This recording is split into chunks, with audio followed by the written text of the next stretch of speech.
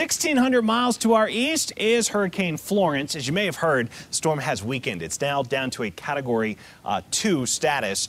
Cat 3 or above is considered a major hurricane. So at this point, it's not considered a major hurricane, but it is a large, dangerous hurricane. That yellow box is a tornado watch that just went up for the Outer Banks of North Carolina. National Hurricane Center expects it to maintain its Category 2 status. And again, it's a very large storm that's going to bring a lot of rain to a very large area.